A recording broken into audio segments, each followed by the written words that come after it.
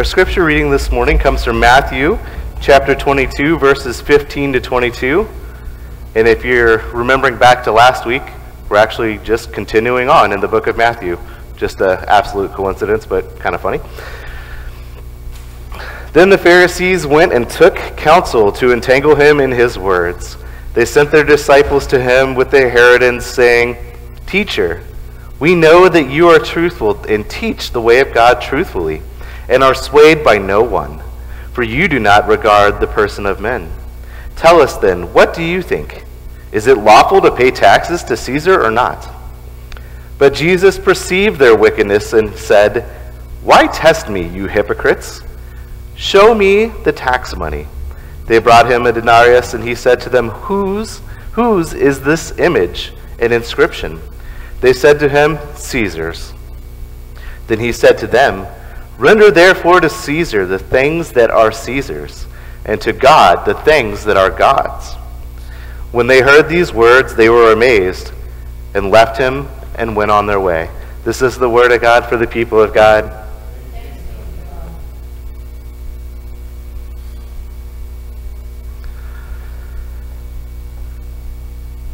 When we look at our scripture for today, we find Jesus walking among the people, as was his custom to do.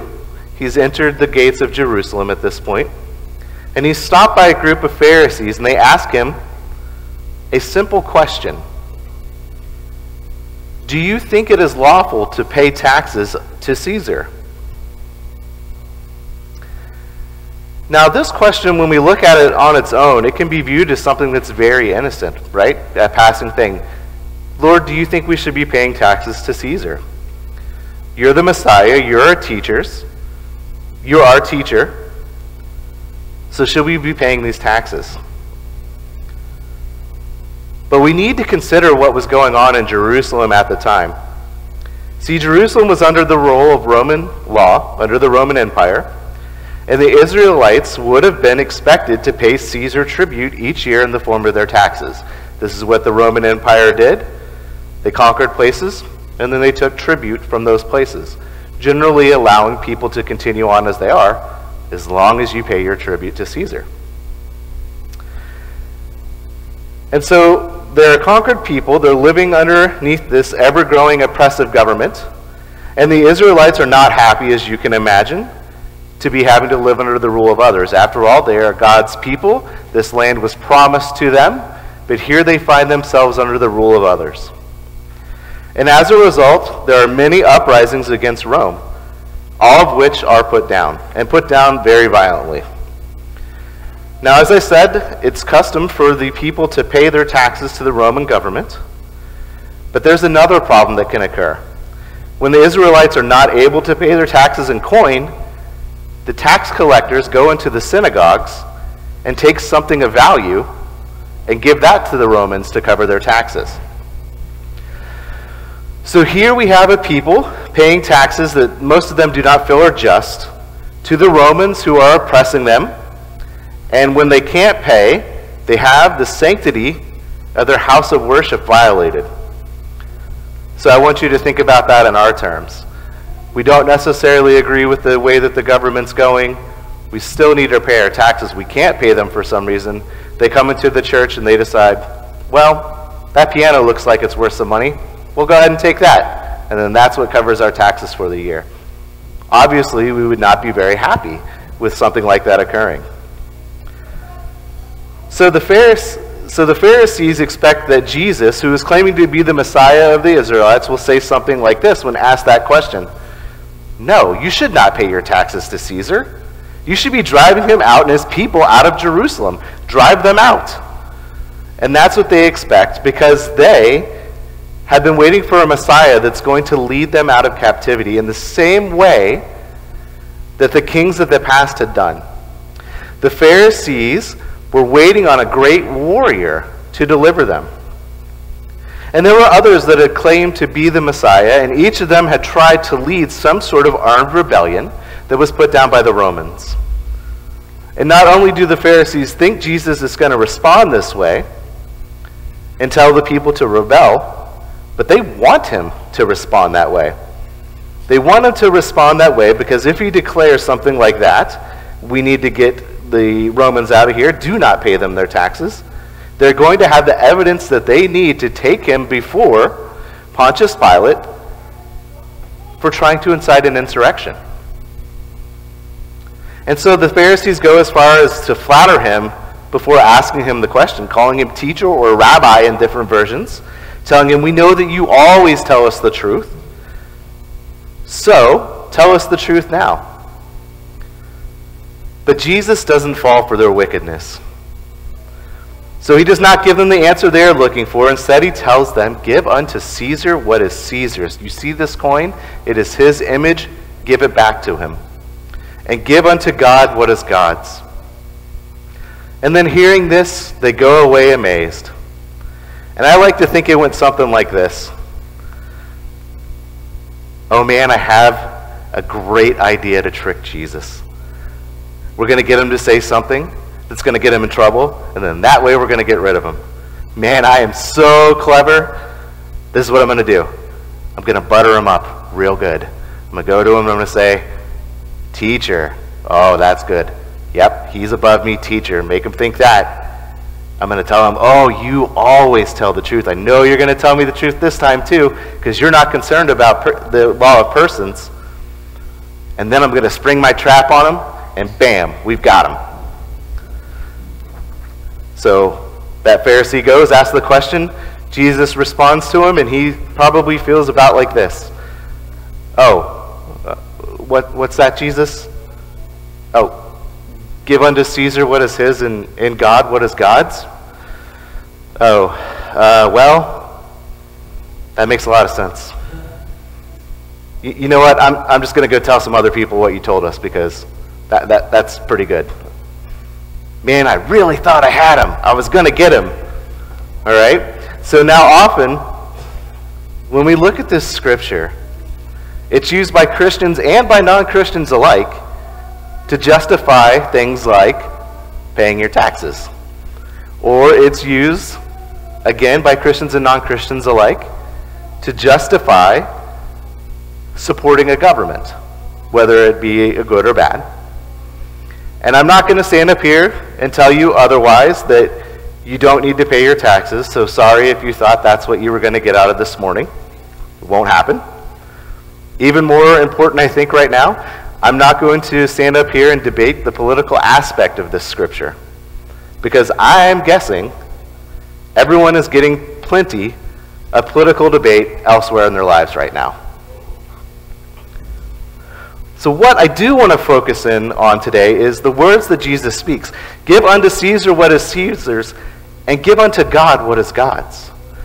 So if we've established that to give our taxes unto Caesar is what we are to do, then what else is left? What is God's? Well, when you think about it, everything else is left. And I think that's the point that Jesus is trying to get across here. And I think we need to consider how the point gets made in Scripture and can be applied to our life now as well. See, I think some people today like to replace that first part of give unto Caesar with themselves. So in our modern world, I think it would go something more like this. Give unto Eric what is Eric's, and give unto God what is God's.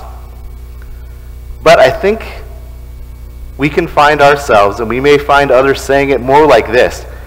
Give unto Eric what is Eric's, and give unto God what is God's. Okay?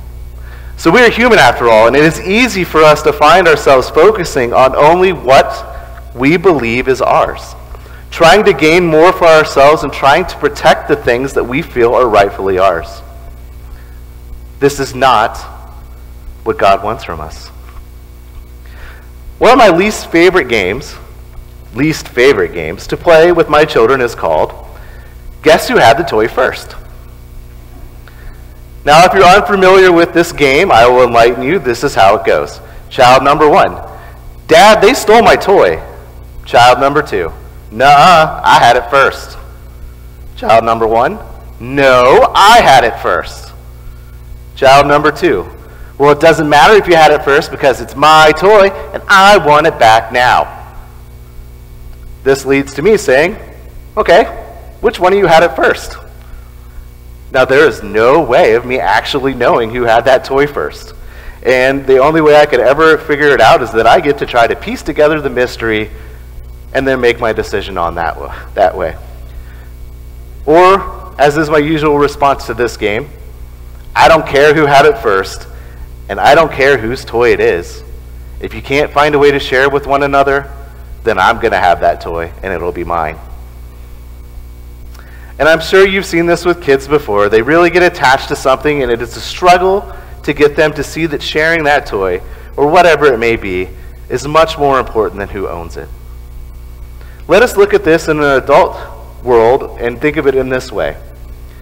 Have you ever had the misfortune of watching 2 adults fight over a parking space at the store? Because I am sure that none of us here have ever been the adult that fought over that parking space, right? So we're going to take it as we're looking at other people. Hey buddy, that is my spot, I was here first.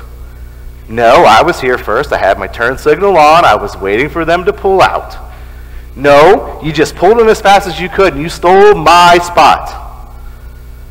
Well, when you think about it, that parking spot doesn't belong to either of them.